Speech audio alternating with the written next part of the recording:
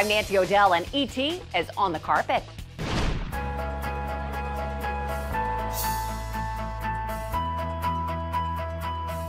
Are you kind of relieved to not be in the blue tights anymore? Oh my God, yeah. I mean, I'm still on a red carpet, which is the same thing. I'm like, am I sucking in? Ah!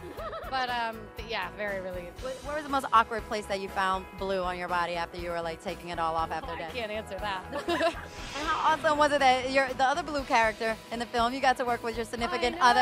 You guys are rolling around. Both blue. Was it just was it a blue time after the set? What would you guys do? Like, I got more body paint than you today. It's not fair. We pretty much clean each other. No, I'm kidding. We didn't clean each other. We left each other alone because we were both so tired of being blue all day. You're doing this. You're also shooting Hunger Games at the same time. You're flying all over the place. When does it get to be too much? Has it been overwhelming yet? 3 months ago. Well, you don't remember what happened 3 months ago. No, it's fine. It's kind of like I'm going. I think the second I like stop or have a break, I'm gonna fall apart.